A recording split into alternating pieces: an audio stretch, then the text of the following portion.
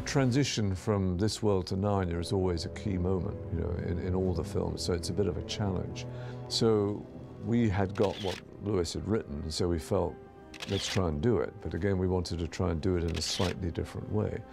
And, you know, we wanted it to be, again, as realistic and also perhaps as frightening as it could be. The conversations were really all over the place. How do we want this to come alive, and what does the event represent? And, you know, it is the portal into Narnia. You're lucky. At least you've got your own room. I'm stuck with mullet mouth. So, you know, we have the room, we have the picture in the room, which is a seascape with a tiny boat on it, and then suddenly this boat begins to come alive and comes to approach them, and then the sea becomes alive, and then the sea eventually pours out of the picture and they get sucked back into the world of Narnia. Lucy's room in the attic, which is, you know, I call it a little piece of heaven. It's a strange little set.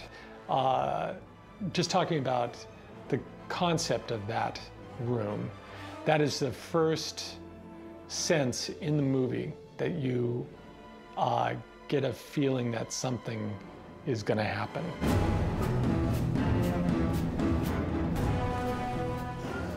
You know, in the book, the three children, the two Pevensey children, the younger Pevensey children, and their cousin Eustace are in Lucy's room, and there is a Narnian painting, or there's a painting of a boat that looks like Narnia, and they keep looking at it, and the water starts to drip out of it, and they look closer, and they sort of get sucked into the ocean, into the picture.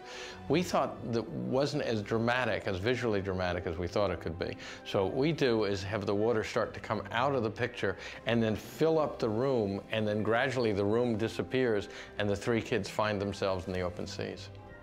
What you see is that painting come to life. The moment Eustace pulls it off the wall, that's when all breaks loose. That was a challenge. That was very difficult for Brian Cox, who had to design the special effects. You know, Barry had to design the set, and Dante, we had to have a set that we could flood and a set that we couldn't flood. And Dante had to figure out how to match the lighting in both sets, and all the stunt work was difficult. Luckily, the stunt people are just so amazing, but, you know, we didn't really have to do anything. I mean, I was kind of hopeless at diving. I was sort of awful. I was like a, you know, dead float. And you know, they really kind of helped us and taught us and guided us through the process, which was so fun, you know, and despite being useless, I still had fun, so that was good, yeah. I'm not the girliest girl you'd ever meet. I mean, I'm so into everything, which is girly, but, you know, I'm not a tomboy, but I definitely love stunts, and I've never been able to do that on the other films because I've never had any. I've hardly had any. I mean, in the second film, I did start to get a couple, but nothing compared to this film.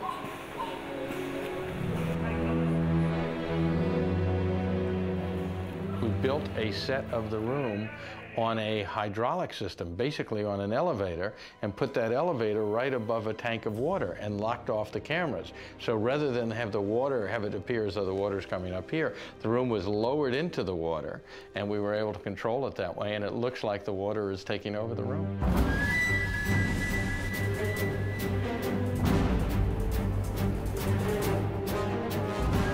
In the dry set, it's all made of timber and plaster and all the things it normally would.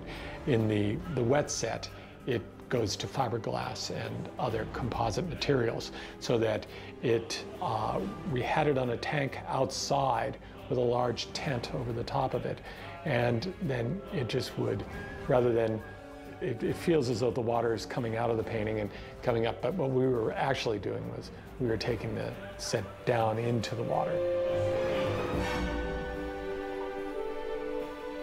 It was so interesting to see how they made the room flood by, you know, submerging it into the tank from a crane. You know, it was just unbelievable, and something that you never know just watching it. And to see it from the inside was such a kind of a great experience, and see how it really kind of works. It was very intricate in itself, but, you know, what was so effective about it was, you know, almost so simple and so powerful in itself. You know, just standing in that room and looking at it all, you know, it looked incredible. And that was one thing that really stuck out for me. It was weird because sometimes, you know, the set would take 4 hours to dry. So we do one take and then we wait 4 hours and we go and do something else and then we come back and we go and do that shot again. So there was quite a lot of pressure. It was very tiring though. I mean, we were doing a lot of underwater stuff, and I had a cough and cold for about nearly about 2 months, and it was very interesting how tiring it just was to be in water all day. We get dunked pretty much and flail around and pretend like we're acting, but we're actually getting dunked. Again, it was just the idea of them being sucked from this room straight through the picture into the open sea, a little journey up through the sea, and there they were in Narnia with this boat right in front of them.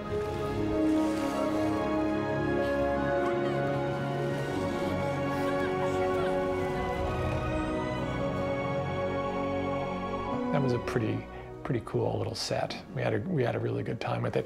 And there were not only physical effects in that, but obviously we've also got VFX in that. When I'm standing behind the camera and I'm looking at a shot being lined up, I'm mentally, essentially, jumping to the very end of my process, which is putting the final image together, and just look at that picture for a moment, trying to assemble this into something.